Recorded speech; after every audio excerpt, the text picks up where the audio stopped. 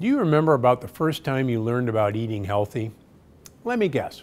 You were in an elementary school classroom and a teacher showed you something like this. Look familiar? That's the Department of Health and Human Services food pyramid. It's how we were taught about diet for years. And in my opinion, they've got it all wrong. Just look at the biggest group: bread, cereal, grains, and pasta. It's no wonder we're dealing with an obesity problem here in America. In my opinion, it's time to turn that pyramid on its head, or at least shuffle it around a little bit.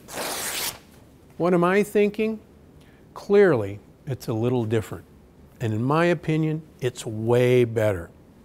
I mean, we're keeping fats, good fats like olive oils and avocados, as the most important things you should be eating, as well as leafy greens and cruciferous veggies like broccoli and cauliflower. Now here's the next amazing thing that I think is so important. It is the second pillar of my pyramid.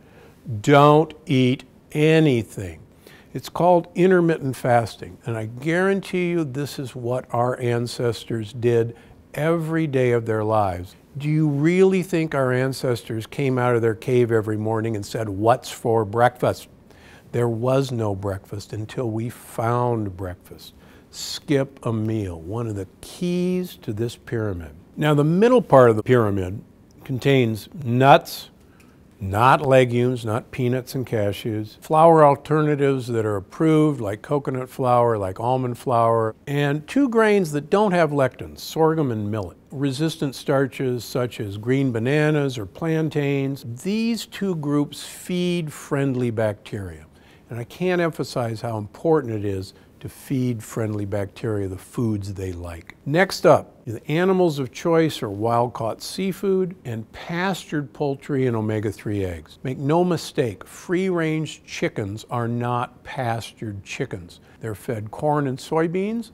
Even if it says organic, it's organic corn and soybeans, and they're never let outside.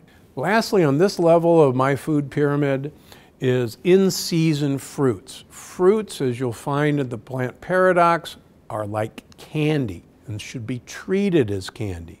They should only be eaten in season. The next to the highest level is Southern European cow's milk, goat, and sheep and buffalo milk dairy. These have casein A2, which is a safe protein to use, but this should be in limited quantities. The same goes for grass-fed and pasture-fed cows, sheep, and pigs. These should be very limited because they contain a sugar that you're going to learn about in the plant paradox that actually causes heart disease and causes cancer. Finally, you can enjoy red wine, champagne, or dark spirits a few times a week, but it should not be an everyday event. Now, the most important part of this period is this large rectangle that sits on the bottom. And these are the foods that you want to avoid.